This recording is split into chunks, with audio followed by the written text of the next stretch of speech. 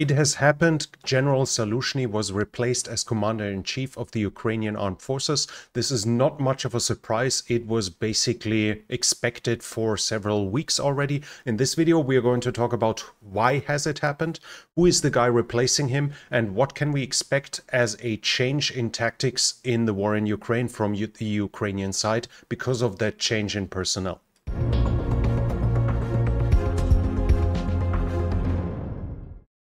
So General Valery Zaluzhnyi was replaced. His replacement is Colonel General Alexander Syrsky.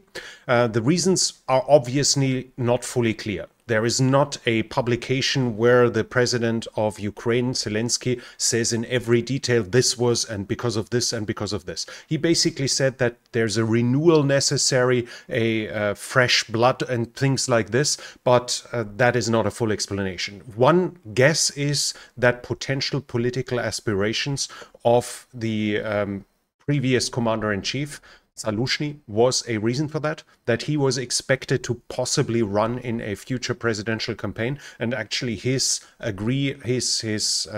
rate of Ukrainians liking Zaluzhnyi is significantly higher than those preferring Zelensky in the same time. So if the two of them would run for president at the same time, Zaluzhnyi would probably have a real chance. This is obviously not clear whether this was just to get rid of a potential competitor, whether in this case Zelensky removed Zaluzhnyi to remove him from his spotlight in the public.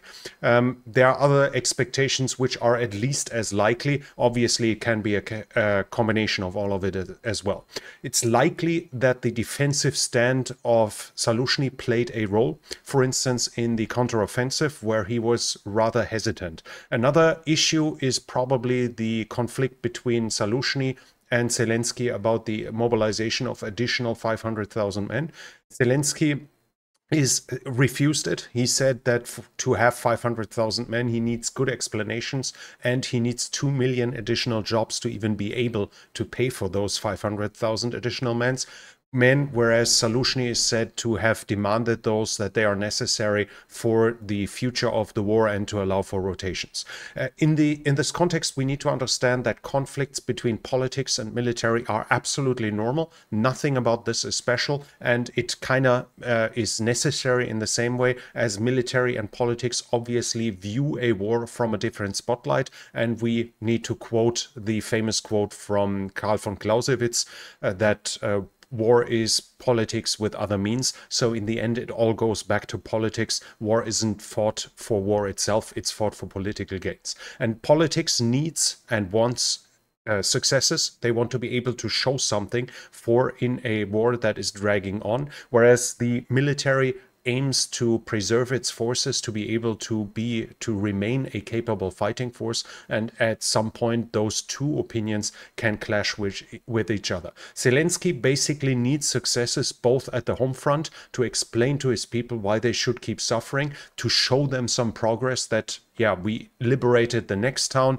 we are continuing now, we are pushing the Russians back, and at the same time he probably needs the support for the international support. He needs the successes for the international support, so the West doesn't give up on him, doesn't say, okay, the best thing we can do is probably freezing the front line, create a fast ceasefire, whereas Zelensky is insisting on a liberation of all of Ukraine's territory, including the Crimea, and for that he needs Western aid, and Western aid, it will only come if he can present that he'll actually do something with that aid, and it's not gonna just be a bottomless barrel.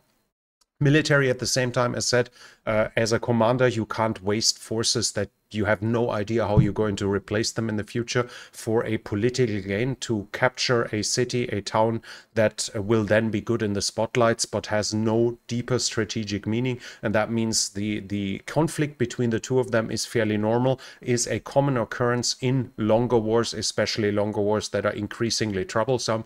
That military and politics are clashing is normal, and in this case it likely is the main reason why Zelensky has deposed Zaluzhnyi. Now let's talk about the guy who is replacing him. We're talking about Colonel General Alexander Syrsky. He is being said to be an ethnic Russian. He's born in Russia. He was trained in Russia.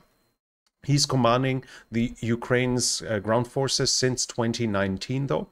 And according to the reports from Ukraine, he's been understood to be more of a soldier of a Soviet type, so a different soldier than Zaluzhnyi, who said in the past that he's insisting to move Ukraine's army away from the Soviet system because a small Soviet army can't beat a big Soviet army. In contrary to that, Syrskyi is expected to be a more Soviet kind of officer.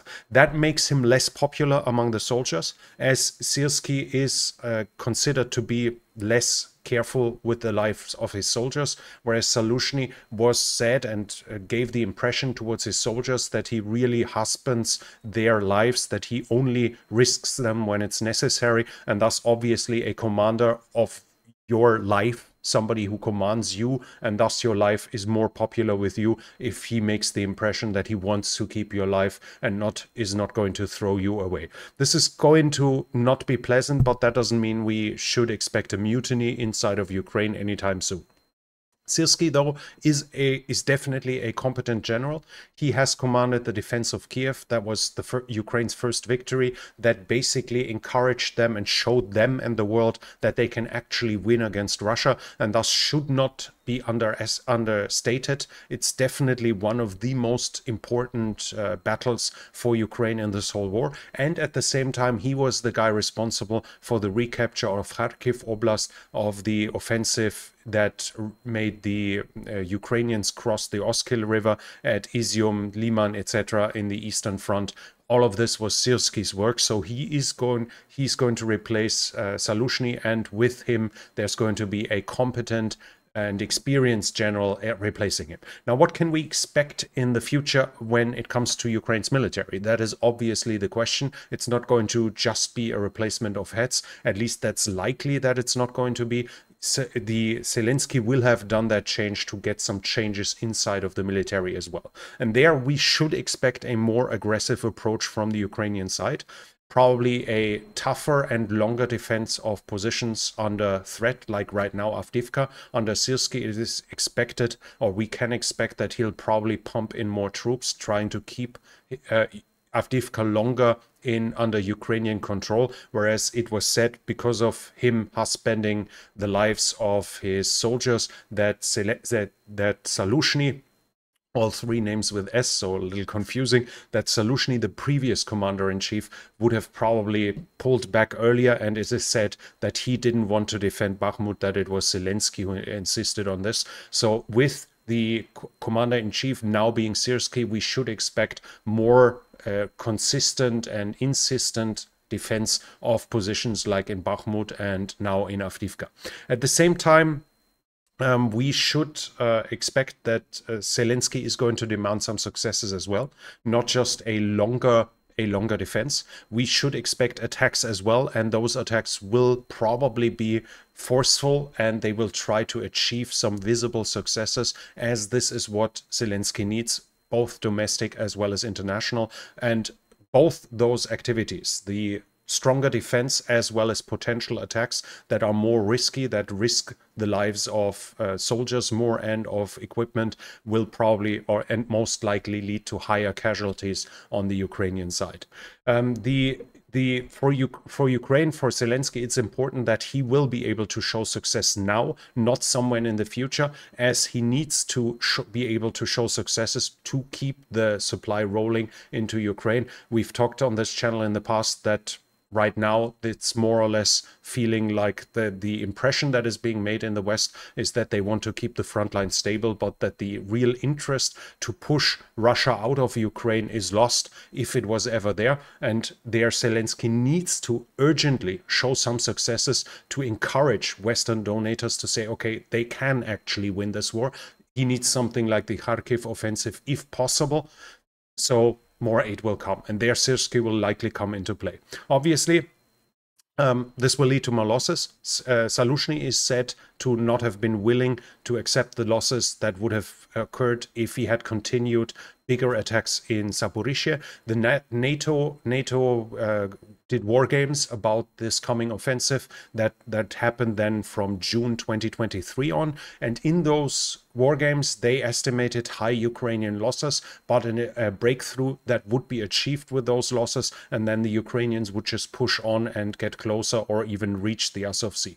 Zaluzhnyi, on the other hand, was not willing to accept those losses. He was not willing to sacrifice hundreds of tanks, tens of thousands of soldiers that might have been necessary to break through, at least according to NATO planners. So he switched over to that small squad group tactics, where small units with the support of 1 or 2 armored vehicles would try to creep forward in the tree lines. And while that had some success, while the Ukrainians reached Verbove with it, while they captured and liberated Robotine with it, it obviously didn't lead to a breakthrough. And here we should expect that with Syrski, it's going to be something different, that there will be stronger attacks and, unfortunately for the Ukrainian soldiers, probably a higher casualty counts. This is at least what I think when we see the current change, when we talk about the characters of the two of them. Zelensky will likely expect different tactics on the ground, and that is what we will likely see in the future. If you like this video, please give it a thumbs up. It really helps with the algorithm. Leave your comment. What do you think about this video? Do you agree with me, or do you disagree? And if you're new here, I would like to invite you to subscribe to the channel and hit the bell icon so you don't miss future videos. This channel is only possible because of the support of viewers like you. If you like to support the channel, you can do so by the means in the description. And that's it from me for now. Thank you for watching, and I'll be back.